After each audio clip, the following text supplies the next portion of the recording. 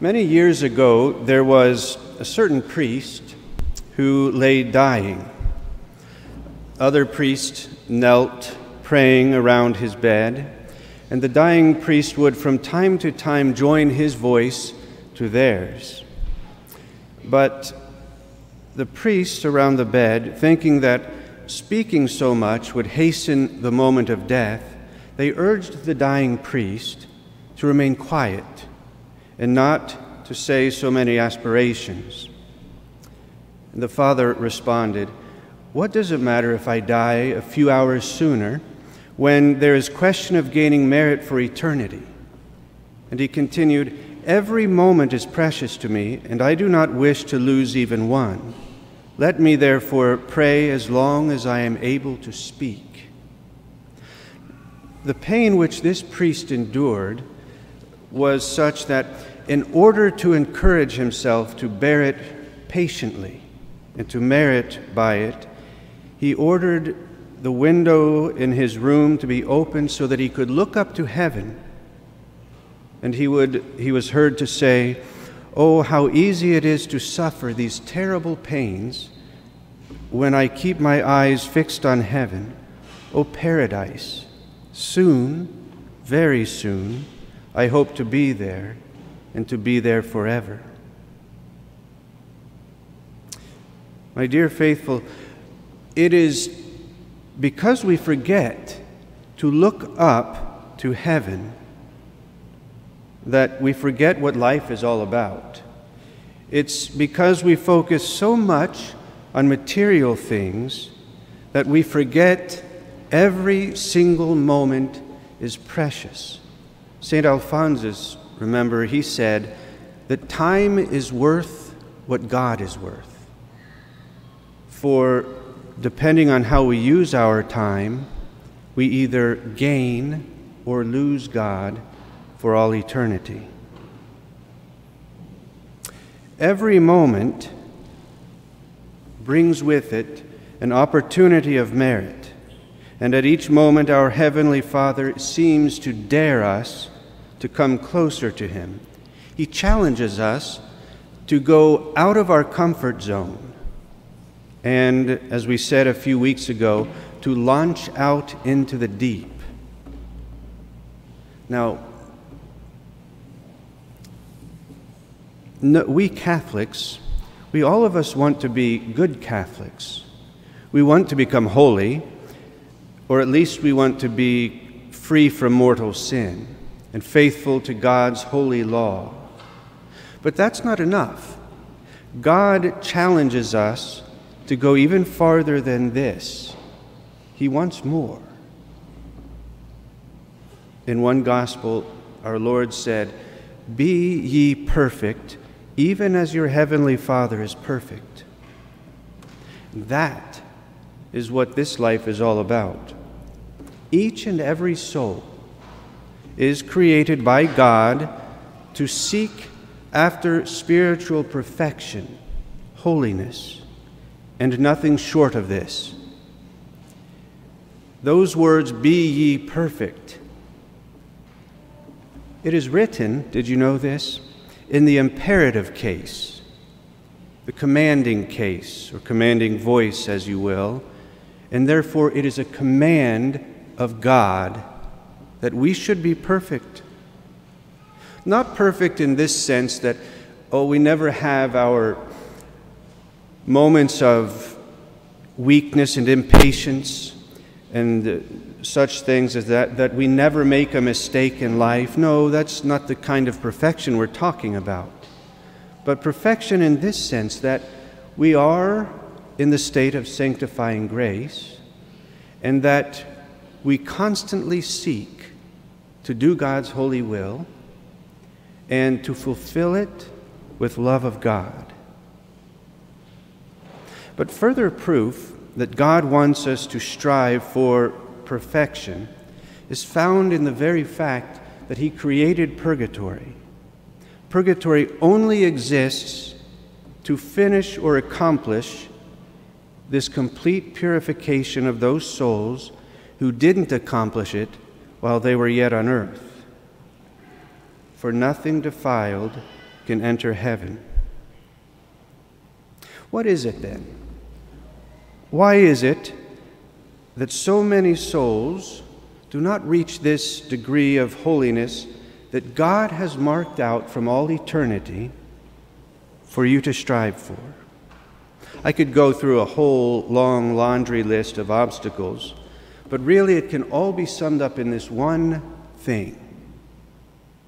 We don't will it. We don't want it badly enough. Someone once asked St. Thomas Aquinas, "What must I do to become holy?" His answer was simple and to the point. Will it. This desire for holiness is the very first and indispensable condition for attaining holiness. Without a desire, you will not accomplish it. The road to holiness, yes, it is arduous, it is difficult at some points, and yes, it implies constant and energetic efforts. In other words, it requires sacrifice. And no one ever enters upon a steep, rugged path unless first he possess an ardent desire of arriving at his goal. And were he to set out on a path without this desire, he'd soon abandon it. And so also, no one starts on the path of holiness or perseveres in it unless first he is sustained by a strong desire to reach the end. This is how the saints did it, even the most timid of the saints. This is how they attained such heights of holiness. It is first and foremost because they wanted it.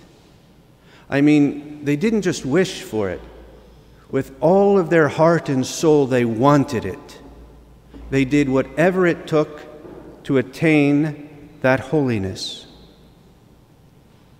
You can often see motivational videos of famous athletes, the ones that were truly successful, and they all tell you the same thing. You've got to be hungry. Nothing will get in the way that you will not overcome. Or businessmen, they say the same thing. You have to want it, and that goal has to always be in front of you. And so it is in the lives of the saints, and so it should be for you and for me. The saints could not rest until they found holiness. For them, those words of St. Augustine were so true. Our hearts are restless, Lord, until they rest in Thee. A lack of peace of heart often comes, not always, but often comes from the very fact that your heart is seeking God. It wants it. Yet you choose not to follow those desires. The lives of the saints show us that without frequently renewing this desire for holiness, we will not reach a true spiritual perfection.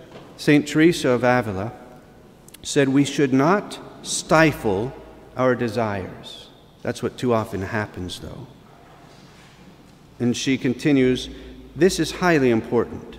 Let us firmly believe that with the divine help and our own efforts, we can in the course of time obtain what so many saints, aided by God, finally attained. Had they never conceived such desires, had they not little by little carried them into execution, they would never have risen so high. Oh, how important it is in the spiritual life to rouse oneself to great things.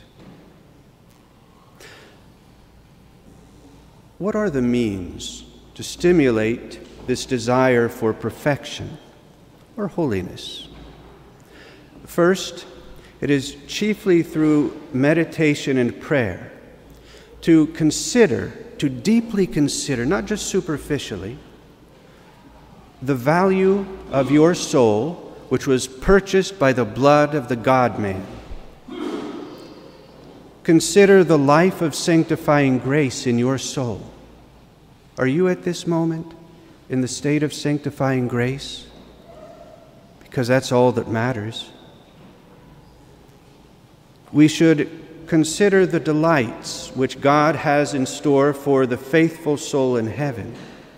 We should consider that each degree of perfection, of merit, that we attain in this life brings with it, as theologians say, a corresponding degree of glory in heaven. Secondly, we should frequent the sacraments. I think many a Catholic takes the reception of the sacraments too lightly, but it is through the sacraments that we will go to great heights of holiness. Parents, make it a point to bring your children to Mass, even more than just on Sundays, so that they receive the body and blood of Christ, so that they can go to confession and there receive the strength to avoid sin. The third means to stimulate these desires is by means of providential trials. Now, I keep mentioning things from the last 2 years, but all that happened during that time was a series of providential trials. For you and for me, for every single one of us. We all of us suffered, to some extent or another, through those years. But through providential trials often come many interior graces that urge us on towards a more perfect life. If nothing else came out of the last 2 years, it should be this, that you have learned that there is nothing here on earth, and to set your heart on heaven. And the fourth, the final means that I will mention today to stimulate this desire is, of course, prayer. Constant prayer. Even when you do not feel like praying, even if you feel that you don't mean what you are saying to God, say that prayer anyway, because it can only do good for you, and it will only increase your desire for heaven. Now, to conclude, there are 3 classes of souls in this world. There are the ones like the Pharisee in today's gospel, who think that they are too holy to become any more holy. Then there are those who are so lowly, so discouraged, that they think they can't go any higher. But then finally, there are the souls like the publican in today's gospel, who, recognizing all of his weaknesses, sins, and shortcomings, turns his face to God and says, "O God, be merciful to me, a sinner." And our Lord said, "This man went home justified." May God bless you. In the name of the Father, and of the Son, and of the Holy Ghost. Amen.